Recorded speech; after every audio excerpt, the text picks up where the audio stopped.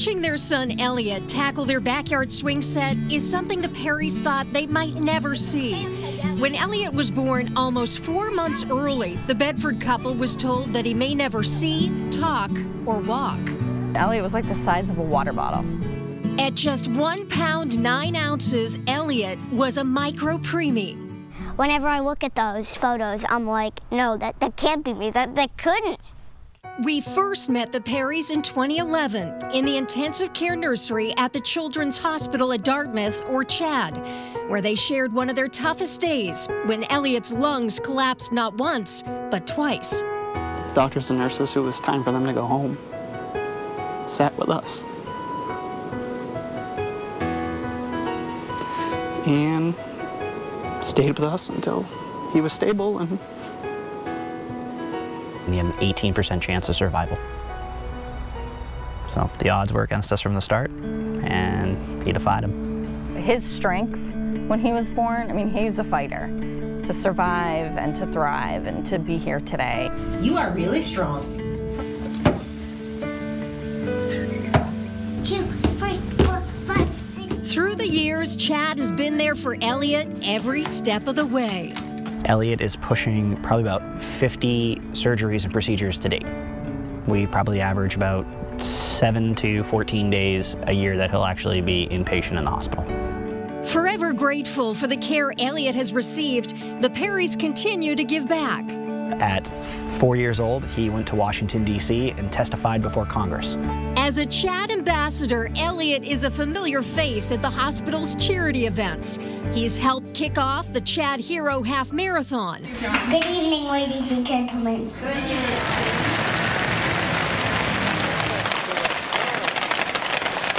Team Elliot has been a top fundraiser for the Battle of the Badges hockey game. Elliot has worked the Dunkin' drive-thru for iced coffee day to benefit CHAD.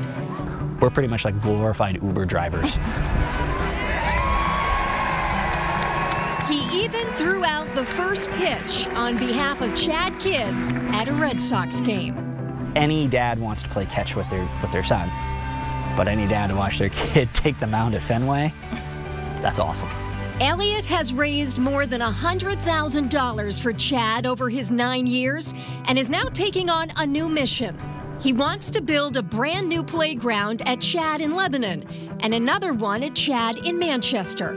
Needles and stuff for kids, surgeries could be possibly traumatizing. They are very scary, and what kids love. I've never met a kid who doesn't love this. Playgrounds. Playgrounds. You know, when Elliot was in the hospital, we used to walk around Dartmouth. And we would go outside, and I wish there was a place where, you know, there was that. But there will be.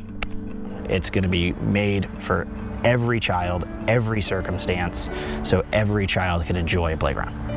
The Perrys call their playground fundraising campaign the 121 Club for the 121 days Elliot spent at CHAD after he was born. The goal? To raise $121,000. With the families who spend so much time here at our facilities, the more we can make it a welcoming place for them and their families, the better off everyone will be. To be able to give kids breaks from a long day, or to transition from something that was tough to being able to play on the playground, and allowing them to leave with that positive experience of playfulness and having fun will make a huge difference.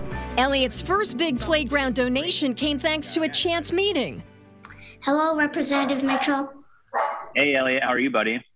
While at a conference in Nashville, Elliot's dad met Joe Mitchell.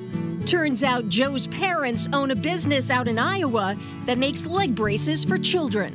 And he's like, no way. He's like, that's the brace that Elliot wore, you know? Elliot was born with club feet, and the braces made by the Mitchells were a godsend. My child walks today because of these braces. Hi, everybody. Hi, how are you? When the Mitchells heard about Elliot's plan, they stepped up once again. They said, oh, we're gonna make a small donation. $12,100. They funded 10% of the project. I love it. Yeah. Thank you. Thank you, Elliot. Thank you for doing it. Thank you for thinking unselfishly about What can you do to help other kids? Pull it up, put the crank there, and push. Elliot's big design idea? A zip line that's wheelchair accessible. We've already heard something about a zip line. How long is a zip line? Because I remember I wanted to come go on that. What we'll do is we'll slide the wheelchair onto the platform, lock it in, and have it go down. That's great. Hey, if you weren't so young, I'd hire you to come work for me. Elliot hopes the playgrounds will brighten the day for children facing all kinds of health challenges. Our goal is to make it for everybody. Everybody. Little kids can make a huge difference. His parents say they'll never stop giving back to Chad. Well, I mean, it gave us the greatest title that anybody could ever had, and that's a parent.